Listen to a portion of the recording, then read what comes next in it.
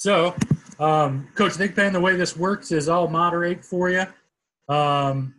Obviously, you guys know the deal at this point. Go ahead and raise your hand in the participant function, and we'll work through it, and we'll go from there. So, we're going to start off with Dina, who obviously is always getting the first question. So, go ahead, Dina. Hey, Coach. Thanks for being on today. Hope you're doing well. My question is, we know you have Chad Surratt and Jeremiah Gemmel back at linebacker. What player do you think has a shot at being that third possible linebacker? It's I only have 6 total that's on scholarship, Miss King. I got Kadri Jackson, Asante, as well as the 2 young boys that came in with West and Gray.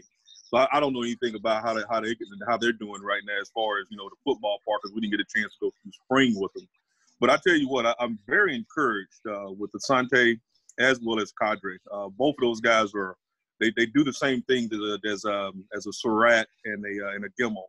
Gemmel is super fast and super smart, and I think Kadri has that same attribute. And then Asante he is so fast. I mean, we think that Chaz is Eugene. He gives us a dimension that we don't have on our football team at speed. So it'll be interesting to see, which one of those guys evolve. It would have been great to get him in the spring just to see who would have been the chance to step up.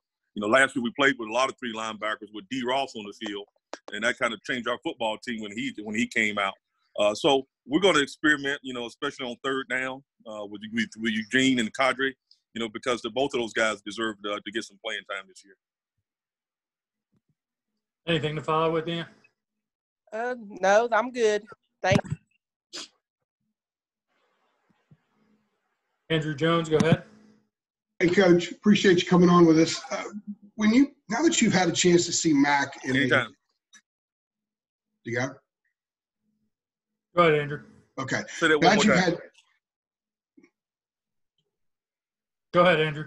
Okay. Now that you've had a chance to see Mac go through a full season and a full recruiting cycle, it's sort of a 2-part question here.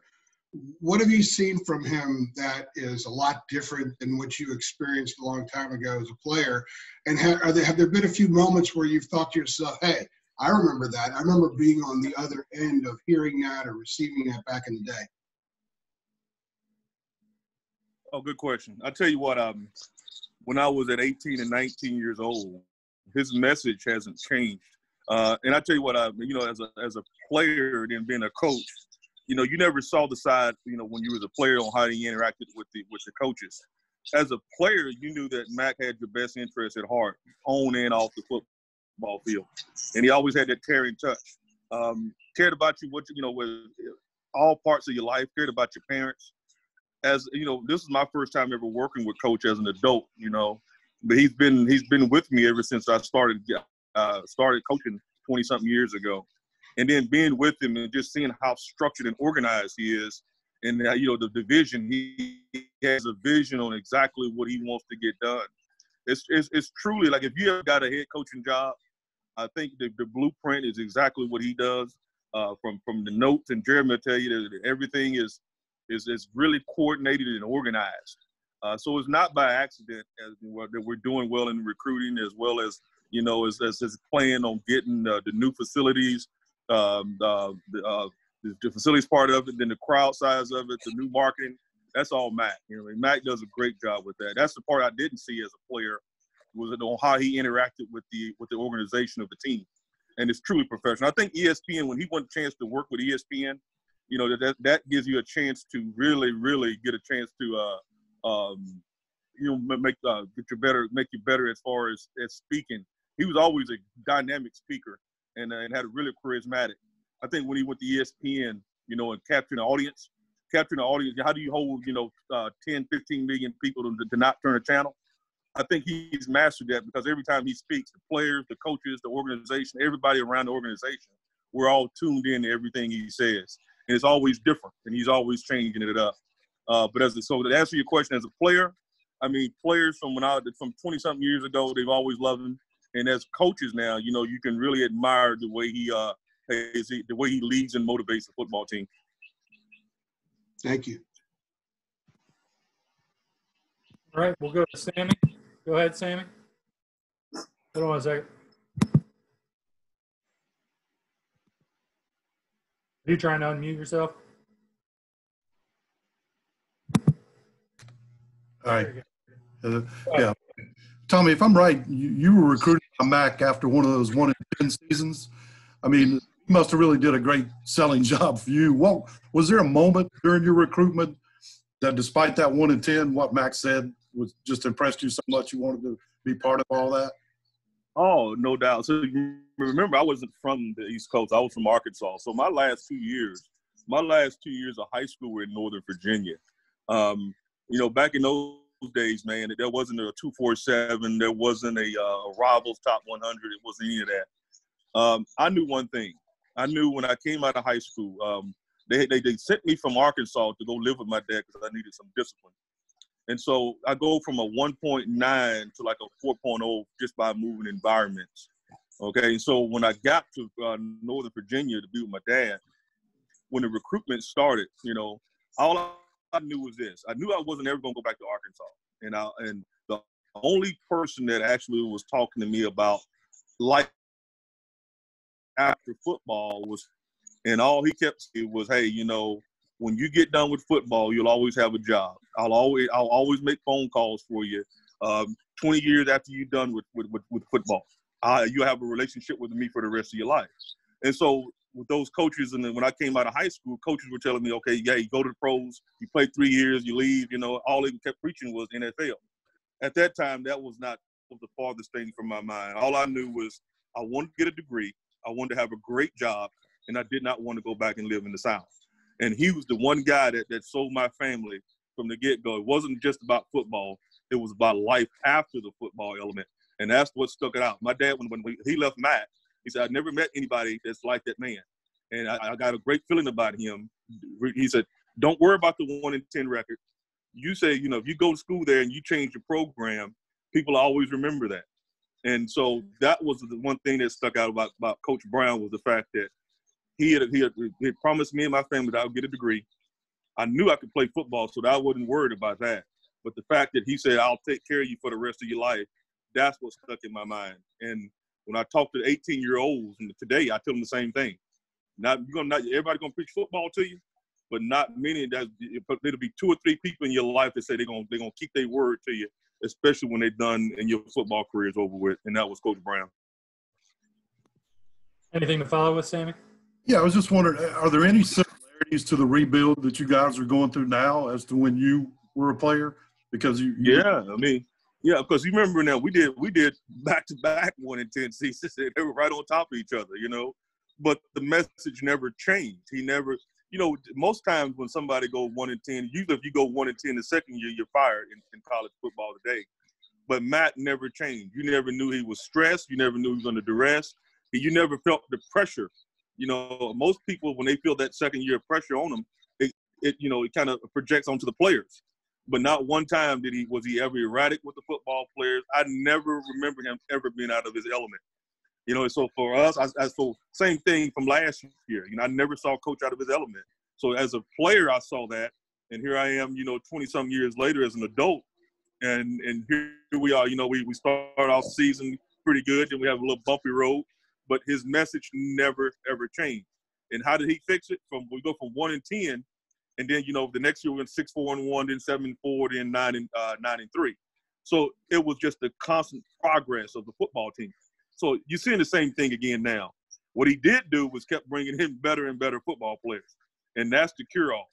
You keep bringing in better football players, your program is going to change. And then having that culture where the kids stay around and they keep promoting your program. That's the difference. So you see the recruiting has now changed. You see the better players that's on the board. Now we have to develop them so we can each week, or each year, build up on the progress that we made from the year before.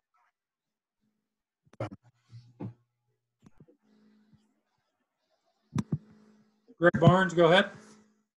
Hey, Tommy. By the end of last year, Chaz Surratt and Jeremiah Gemmel were solid contributors to the defense. But this time last year, they were relative unknowns, especially Chaz, having been quarterback.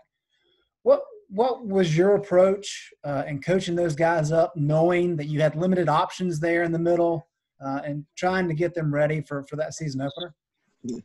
Well, you don't have a draft, so it's what you got, And one thing about football, you just stay on the message. I stay consistent with them, and we just kept doing the same drills over and over and over and over again. What set both of those young men apart was how smart they are. I mean, extremely intelligent football players and high character football guys. So football is important to both of them, and they were smart and they were tough. All they needed to do was just the more experience they got, the better they were going to become. I saw that in both of them. Chaz got a different kind of speed. He's big, he's fast, and he's super cerebral. That's what people don't understand. That Chaz, you tell him something one time, and that's it. And same thing with Jeremiah Gemmel. And so both those young guys gave us an element of speed that I know I didn't have when I was at Tennessee or at Auburn. They were both faster linebackers than the ones that I had. All they needed was experience and just stay consistent with the messaging. So to watch them both grow, especially Chaz, if you remember the South Carolina game, just okay. But then by the end of the season, he started to really build onto his image of who he was as a football player. I mean, now he's starting to talking to the D linemen on, what they expect. So he's changed a lot as a football player, and that's what I did see. The fact that their care factor was really high. They loved the game, and their teammates respected them. And so for them to keep getting better and better each week, we never got downed on them. We never yelled or berated the player. We kept encouraging them. And that's the way that when Coach Brown was with me in those years in the 90s, that's how I built as a player. He kept being positive with me. So as a result, that's my coaching style. Stay positive, keep the message going, and you just keep drilling it. And the fact that both those guys could run and they were smart, it wasn't by accident they turned into productive football players. I agree. Given that growth curve that they went through last year, kind of where's their next step? I mean, do you think you can put a lot more on them? Had you kind of pared back some just to kind of make it easier on them, or no? You can put with both those. I mean, the more you put on them, the better, because what you don't want them to become stagnant. The more we can do with those young men, bringing Chaz off the edge, you can be really, really creative with both of them because their knowledge of football is outstanding. And so for us, give them more so they don't get bored of the game, challenging them more, and they'll take to that. So both those young guys, they love knowledge, they love to write the game down and play it in their minds. So the more we can do, now there's still it's 9 more guys out on the football field, so it won't be just them. So it's going to be the whole defense as a collective on how much the whole defense can handle.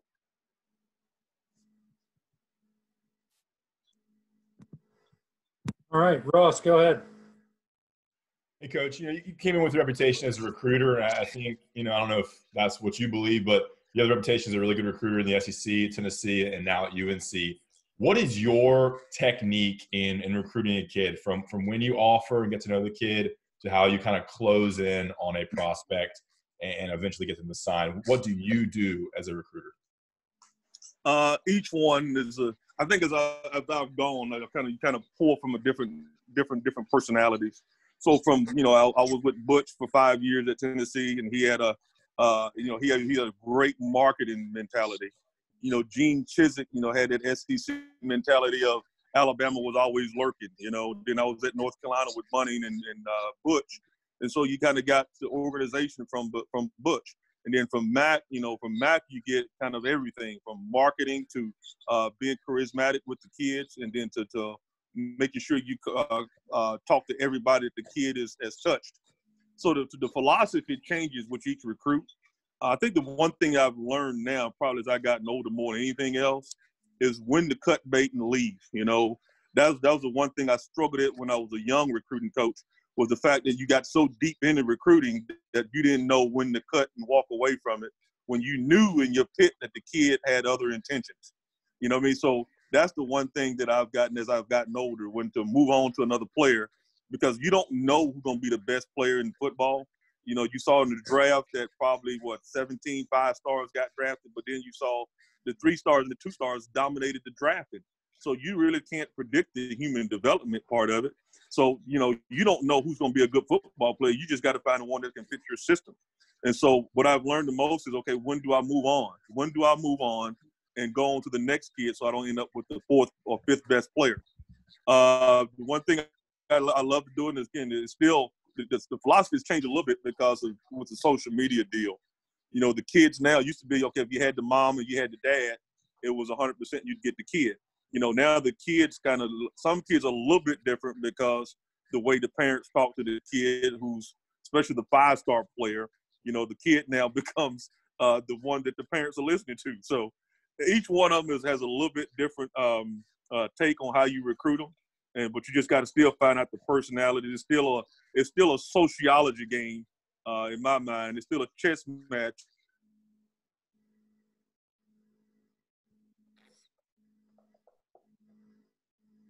Let him ask that question again and kind of let you get going.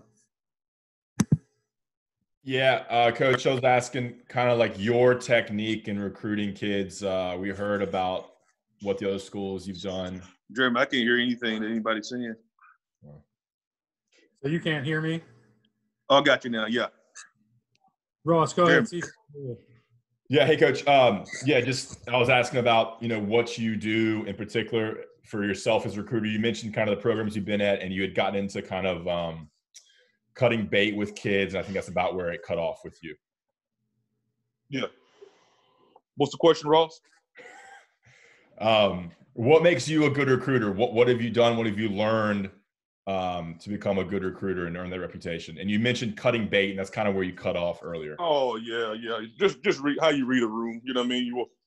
You can walk into a room now, and I think that's what I've gotten good at is fact walking into a room, man, and then just looking at the dynamics and, you know, what's the kids? Is he giving you eye contact? Is he leaning towards you? Is his feet moving?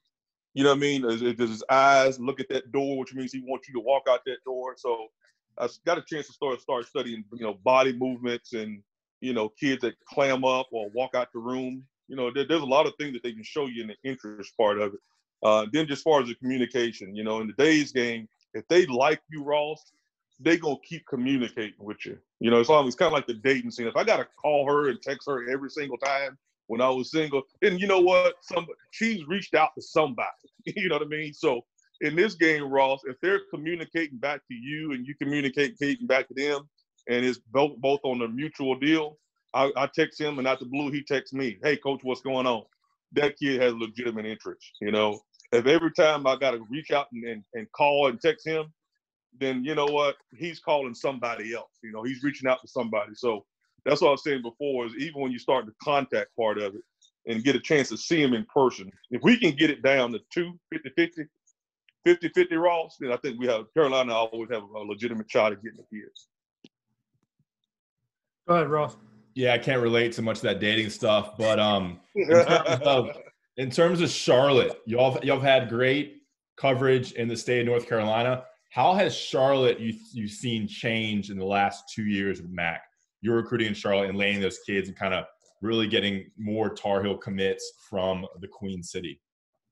If you remember, Ross, and this was there used to be there was always the talk if you control the East. You know, the East. I always heard about who's got the East. You know, and that was down in Jacksonville and that area down there. Everybody was always talking about the East. But it's changed a lot. When I was here in 2005 to 2009, which wasn't very long ago, Ross, if you remember, man, it was only about 4 or 5 players a year, Ross, that were coming out of Charlotte. That's not many at all. And even when I was a player at Carolina, I just don't remember many kids coming out of Charlotte. I think we had Reggie Clark, and that may have been the only player on our football team from the Queen City. But if you look at it now and how the dynamics have changed, you know, with Charlotte being one of the fastest growing cities in the country, you know, like 80-something people a day are moving there. A lot of those manufacturing jobs on the East have closed down. A lot of people have moved from the East over to Charlotte. So now you see Charlotte's producing, 20, 25 players a year now that are signing Power 5 scholarships. So that's changed a lot. So the philosophy goes like this: between the Gastonia area and the Charlotte area and the Concord area, you can get, 10, 11 players on your football team from that area. And if you control that area, which is the biggest area in the state, you control that area, you control the messaging. And then that way, if you control Charlotte, you control North Carolina. And if you win the state of North Carolina in recruiting, you'll be in the ACC in championship. Good, Ross. Great. That was awesome. Thank you. Thank you. Tina, we're back to you. Coach, I'm going to stick with recruiting. You mentioned a little bit on Ross's question. Been recruiting North Carolina for a long time with Auburn and Tennessee, and now your second time with UNC. What have you seen talent-wise change in kids from North Carolina? You guys have got 13 commits from North Carolina this in the class of 21. So what's a little bit different than the last time he was at Chapel Hill? Just the fact that the recruiting never stops. During the football season, you study offering kids, and we've offered a lot of kids that are, from this class here. We offered a bunch of these kids 2 years ago.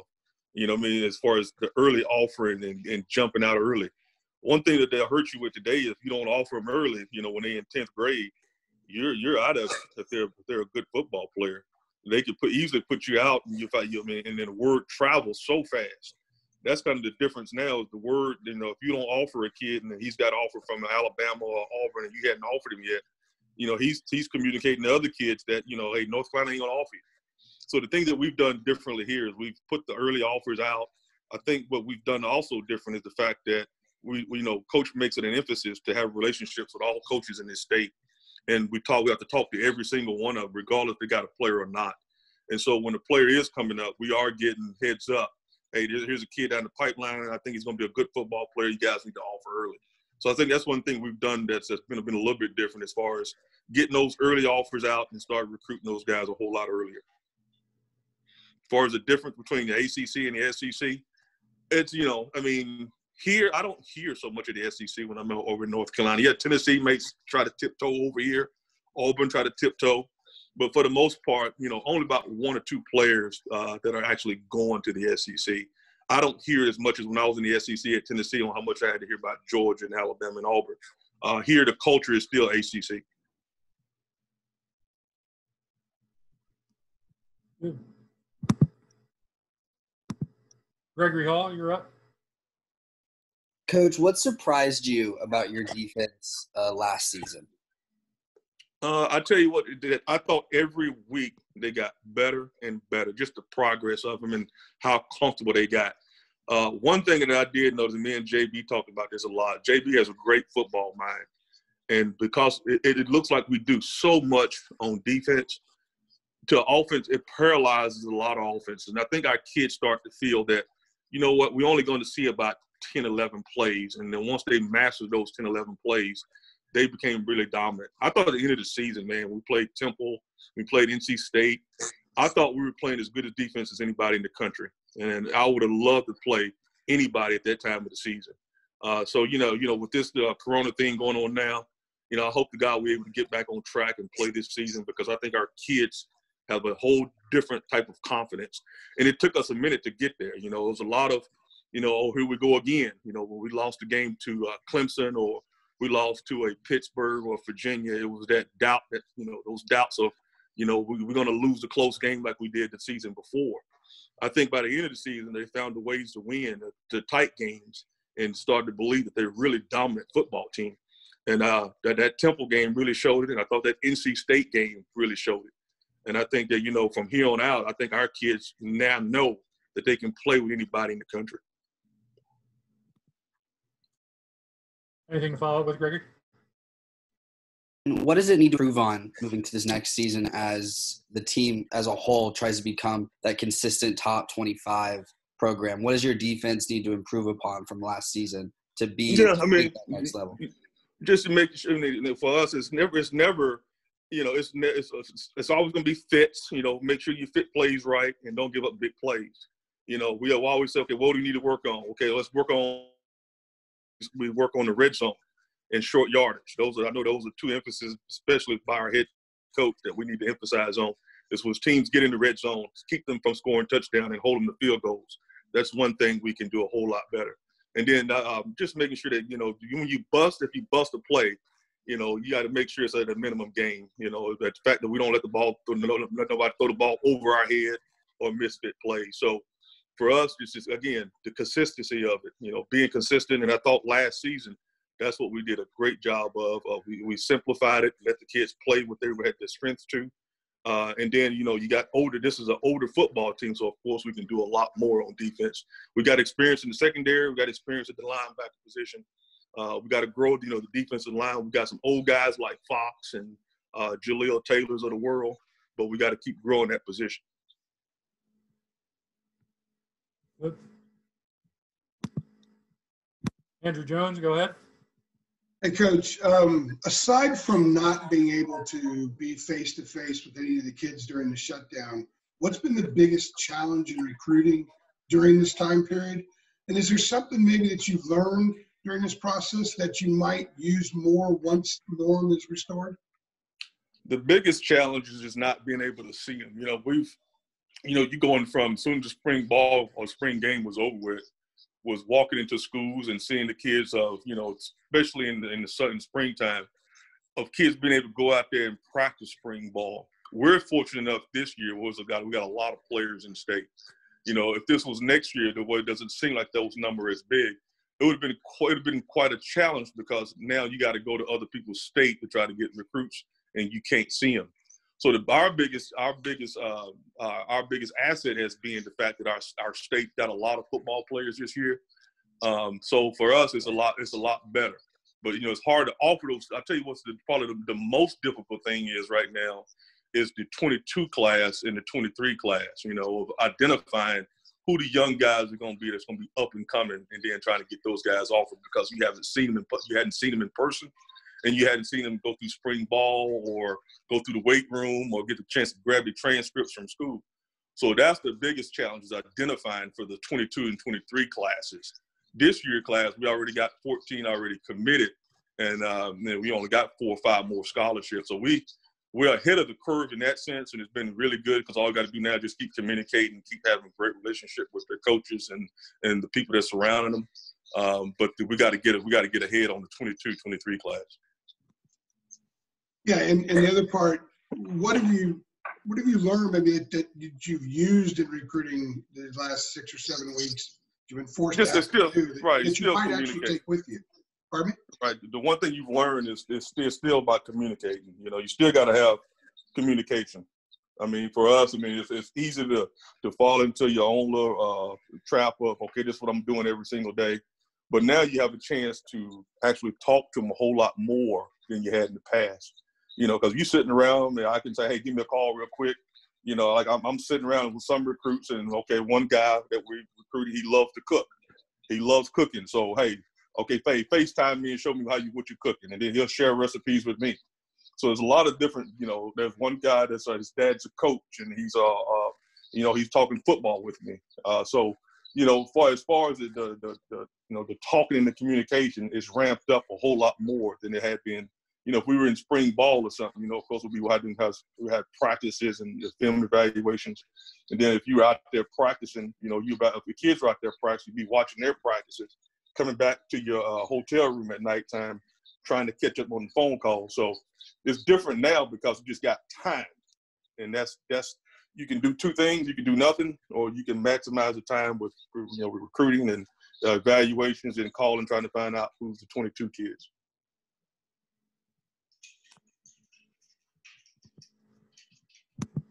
Sammy, you're up. Go ahead. Yeah, Tommy, I'm from Fayetteville, which produced 2 of your former teammates, Marcus Wall and Bracy Walker. 2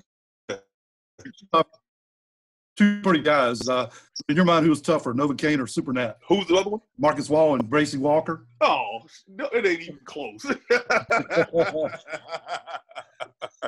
No, Bracy, man, he goes down as the one of the all-time great safeties that we've had. He ended up playing 10, maybe 11 years in the NFL. Now Marcus, pound for pound, man for man, and he was pretty tough, but he didn't never knock himself unconscious. And that's what Bracy would do. Bracy would knock himself senseless, put some water on his head and then go right back out there. So not many come like him. I mean, he is the ultimate warrior, probably one of the all-time toughest football players that ever come through North Carolina, in my opinion. Thanks, Tommy. Yes, sir. All right, gang. I don't see any more hands raised. Does that mean we're good? Does anybody else need anything? Getting some thumbs up and some head nods. So, Thigpen, appreciate you. Jeremy. Thank you, Jeremy. Sorry to get out of technical difficulties, but all